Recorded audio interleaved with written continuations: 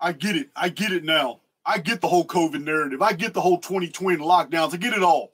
I get it all.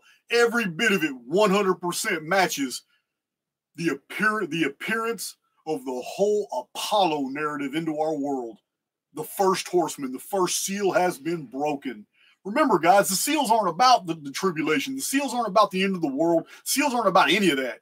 The seals are specifically designed to begin waking the population up, one seal at a time, in order to prepare them to hear and experience what's on the inside of the scroll.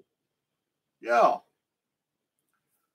Yeah, guys. You think the book of Revelation is what's on the inside of the scroll? Hell no. That's already laid out for you to understand. The 7 trumpet judgments, 7 thunders, the 7 bowls of wrath, the tribulation period, the beast kingdom, the return of the 7 kings. Every bit of that Armageddon's already laid out for you in Revelation. It's already there. So the contents of the scroll are what's really important. But we're not going to know that.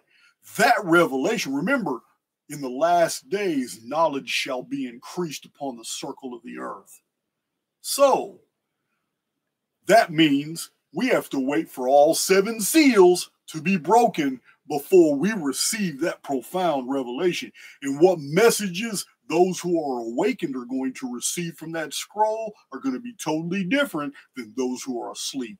They're going to see and perceive something totally different. Yeah. Yes, they are.